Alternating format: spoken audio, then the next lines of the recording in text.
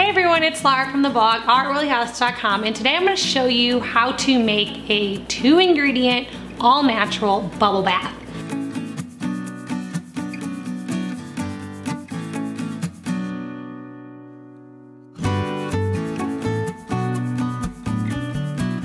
So to make a bubble bath, all you need is castile soap and some vegetable glycerin, and that's it. It's super simple. Now if you want to, you can add in a couple tablespoons of aloe vera. That just helps it to be more moisturizing for the skin, and you can add in some lavender essential oil or any other oil that you want. Lavender is my favorite. So I love the idea of having a natural bubble bath because obviously you're soaking in it, and some of those conventional ones that you can get from the store are loaded with different chemicals that are very harsh on the skin. It can really be bad for people with eczema or psoriasis or someone that just has sensitive skin. And so this is something that you can feel good about soaking in. So all you're gonna need for this is 1 cup of the castile soap and a half of a cup of the vegetable glycerin, and then something to store it in. So I like to use just a glass mason jar with an airtight lid. So I'm just going to make it straight in there. This does not get any simpler.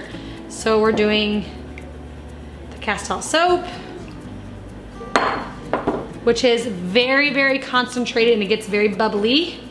And then a half a cup of the vegetable glycerin, and this also helps to make it a little bit thicker, and it makes it kind of lather up more and get really sudsy. And then if you want to do aloe vera, you can just do 2 tablespoons of that. And then if you want to add an essential oil, like I said, I like a lavender, just a really calming oil in the bath. It's also really good for the skin. I just do about 15 drops of this, but you can leave that out if you want. So that's simple, that's all you have to do. So I'm going to put a lid on this, and then before using it, I will give it a little shake, and you can already see how it gets, oops, guess I didn't have my lid on tight enough, how it gets bubbly.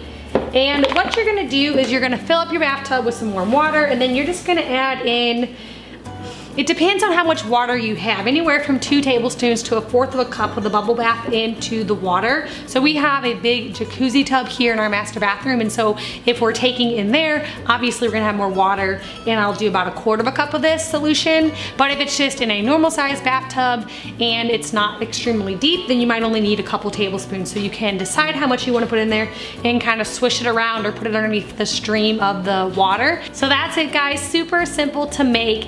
If you guys enjoyed this video, be sure to subscribe to my channel and hit that bell notification. I post 2 new videos every single week on essential oil education, natural remedies, and healthy recipes. Thank you so much for stopping by Art Willy House.